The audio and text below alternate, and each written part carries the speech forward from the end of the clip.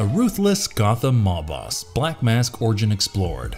The world of the DC Comics is one that tells a lot of different stories, but there is one element which is pretty much common in all of them. The element of darkness, which gives the DC characters the essence of their origin and builds a personality that no fan can ever get enough of. Hey guys, and welcome back to a brand new origin video with Marvelous Videos. If you're a DC fan, you already know that this video is going to be super exciting. A supervillain from the DC universe with a backstory which is surprisingly too dark to handle. Well, how could a supervillain ever become a great supervillain without a boring history, right? There has to be sadness and pain and suffering to lead them to the path of becoming who they have chosen to be. In today's video, we have the story of a ruthless Gotham mob boss, Black Mask.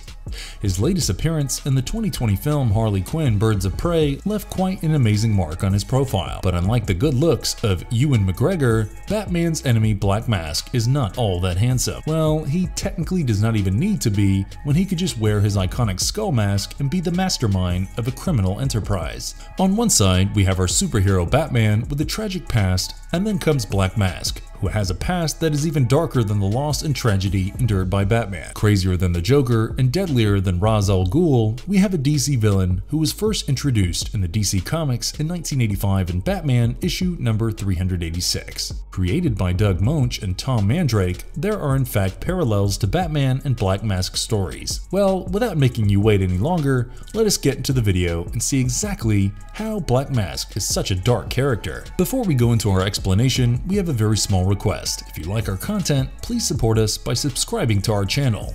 This is a small click for you, but for us, it means a lot. Thank you. Let's begin. Before we go into our explanation, we have a very small request. If you like our content, please support us by subscribing to our channel. This is a small click for you, but for us, it means a lot. Thank you. Let's begin. And fired for letting children slow you down.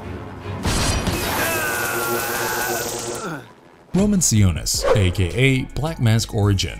The story of how he turned into the Black Mask is a bizarre one. When a child is born, the first impression they have is said to last forever in their subconscious. Now, for most kids, the first thing they usually see is the face of a surgeon while being passed over to the mother. Sadly, for our soon-to-be supervillain, the first thing he saw was a guy in a green surgical mask dropping him headfirst to the ground. Yeah, the doctor literally dropped him as a baby. Born as Roman Sionis, he belonged to a wealthy family who were pretty great friends with the Wayne family, so we know that Bruce Wayne is sure to enter his life since both of them are about the same age. Since childhood, Roman was exposed to the various invisible masks that the adults wear on a daily basis. His parents were accustomed to wearing masks all the time while entertaining in their social circle. They expected Roman to like basic kid things like watching cartoon films, going to vacation homes, and that is how Roman understood how to put on a fake expression himself. As the years went by, his father's empire kept growing larger and larger.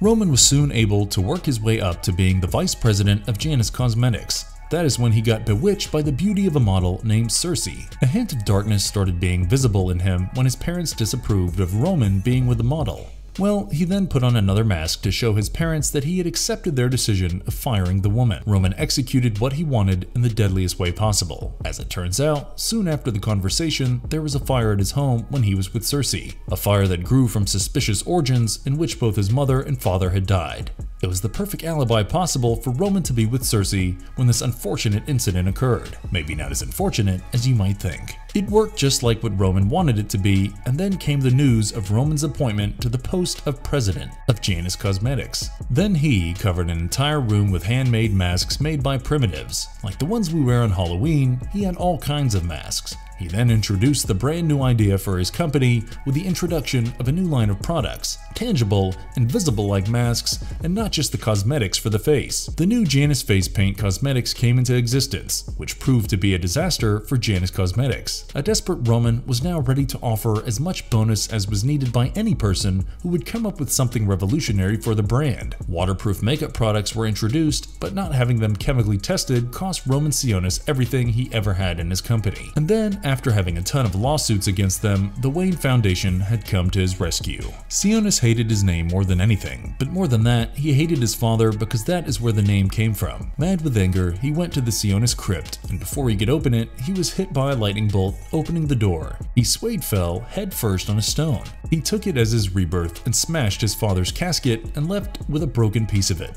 To the world, Roman Sionis then disappeared with a lot of cash, a gun, all of his masks from his old apartment, and the defective chemical used in the waterproof makeup. As it turns out, Sionis had turned his parents' grave into his own den. The mother's casket had two masks, waiting to be worn by the first one of an army, which will be formed by Black Mask. The army of Black Mask, which destroys one identity and creates another when you wear the mask. Sionis had now completely given his face away to the mask. Plans to turn all of Gotham into the army of Black Masks, building the False Face Society of Gotham. After growing his army, Black Mask went after the life of the new chairman of the board of Janus Cosmetics, death by wearing a mask. That is how fashionable a death Black Mask was created. Batman had become aware of Black Mask's existence, and after this murder, he knew for a fact that Black Mask was Roman Sionis because he had killed the chairman by using the mixture of banned Janus Cosmetics. The motive at this point was obvious that he was after the lives of the executives appointed by the Wayne Foundation. Batman, of course, always has excellent plans, right? So he came up with a masquerade event where everyone was supposed to be in masks at the Wayne Manor. The night begins with Bruce and Alfred trying to figure out which masquerader could be Roman Sionis. We see Cersei's actual face when someone forcefully removes her mask. It is all muscles as if the skin was peeled off. Perhaps the result of the waterproof makeup, an unfortunate event. Alfred has suspicions on 6 people, but they don't know that Black Mask is not wearing his original mask that fine night. Roman misleads Wayne, but not for long, and then the real encounter happens between the two, with Roman threatening to kill Bruce. Unfortunately, Bruce cannot go after Roman as Bruce, so he lets Robin take the lead while he prepares to wear his mask of Batman. They find out that Roman is living in his family's crypt. Well, looks like Black Mask's army was waiting just for Batman and Robin to arrive. The members of the False Face Society of Gotham rise, and as Batman goes after Black Mask, he makes a run for it. Chasing him on the Batmobile, Batman and Robin have no idea where he is headed. He heads to the Sionis family estate that Roman had abandoned ever since he became the Black Mask. It looks like his grudge against Bruce Wayne is set deep inside his mind because he has always succeeded as Black Mask, but he lost to Bruce as Roman Sionis. Black Mask has come to this place to kill the little Roman Sionis forever by burning all his things. Batman and Robin have defeated Black Mask's army of the False Face Society of Gotham, and when Black Mask sees this, he plunges into the fire face down, his mask blacker than ever when Batman pulls him out of the fire. A distorted appearance, it looks like Black Mask has successfully masked himself and killed Roman Sionis forever, driving himself even more closer to madness and the hunger for power.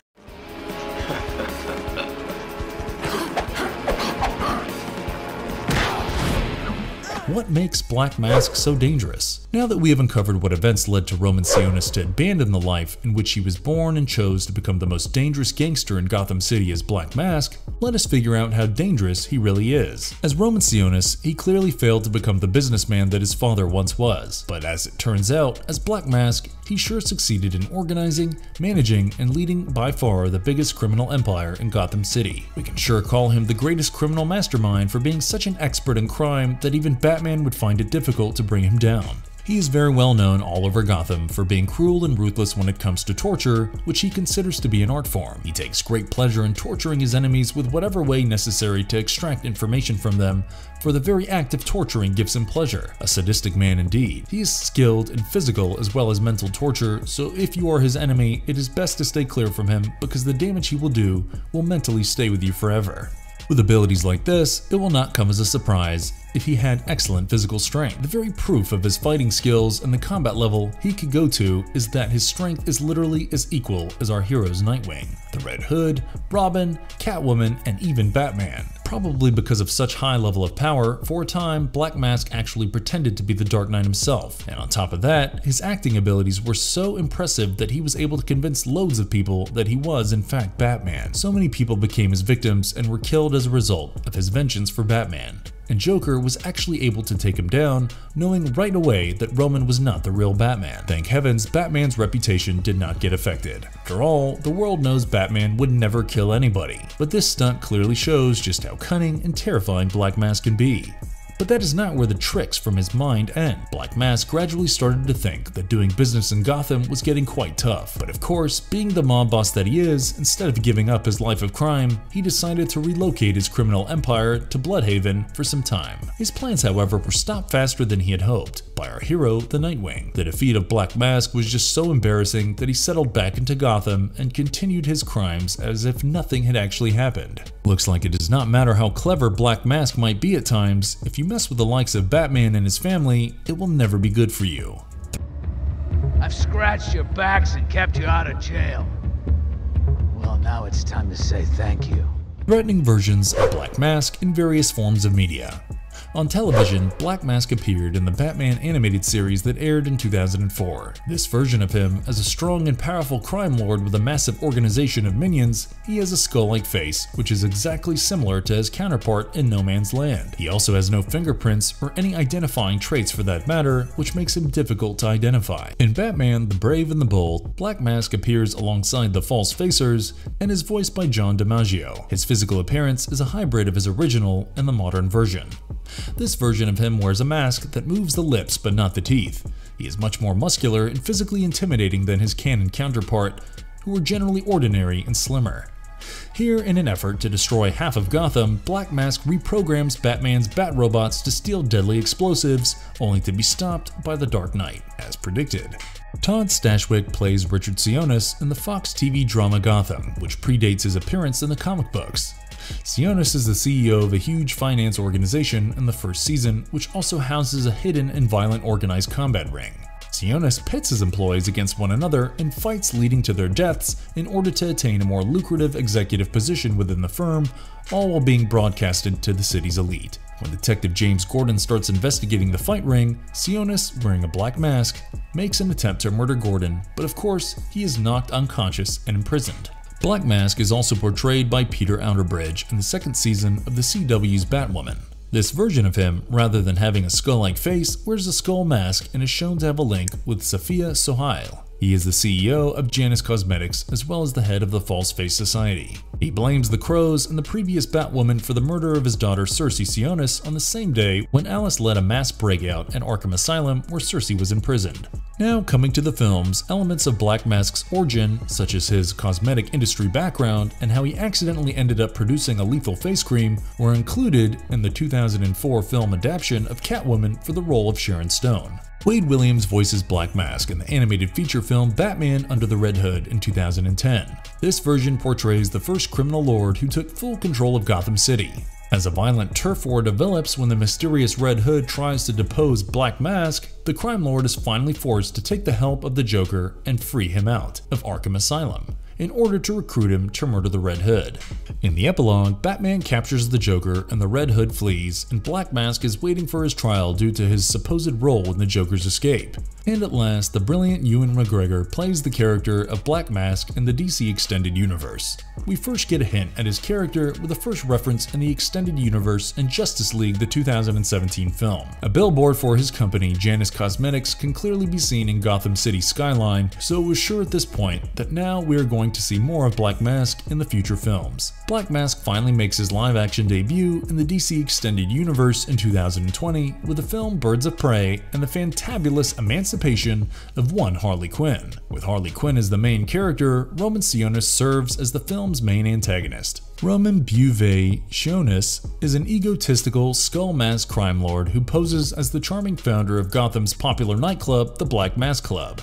After being cut off from the family riches after damaging their business, Roman strives to become the city's most powerful kingpin in order to overpower his father. He decides to get the entire Bertinelli criminal family murdered, although one family member, Helena, survives the killing in order to get a diamond that is embedded with the account numbers to their money. Now with that, we have come to the end of another origin video with Marvelous Videos. We hope you enjoyed watching it as much as we enjoyed making it for you. Make sure to drop a like and hit that subscribe button on your way out. Until then everyone, stay safe, take care, and see you in the next video. Have a great day. Dad, we're too late.